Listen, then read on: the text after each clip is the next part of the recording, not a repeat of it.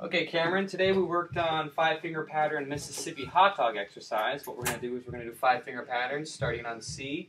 1, 2, 3, 4, 5, 4, 3, 2, 1.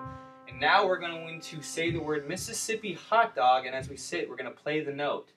So our thumb is on C, we're going to go Mississippi hot dog.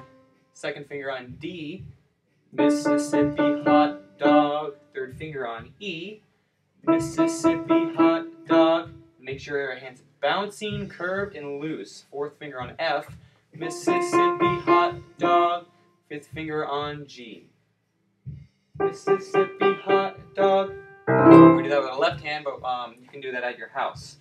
Now, reading book pages, we did some of the pages you already did at your house, but we learned a new note. We learned the quarter note, which gets 1 count, and it's a circle with a little line tail on the back of it.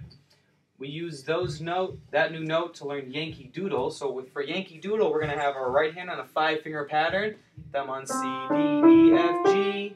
So that's your 5-finger pattern. Now your left hand is going to have its thumb on B, which is right below middle C. Second finger on A, G, fourth finger on G, or third finger on G, fourth finger on F, fifth finger on E. So it's going to be this big cluster. They're all going to be right next to each other. The first line, we got 1, 1, 2, 3, 1, 3, 2.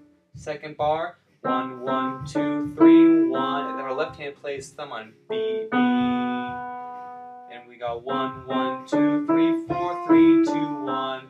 B, G with our third finger. Second finger on A, B, C, C. One more time. Yankee Doodle went to town, riding on a pony, stuck a feather in his hat and called it macaroni. Great.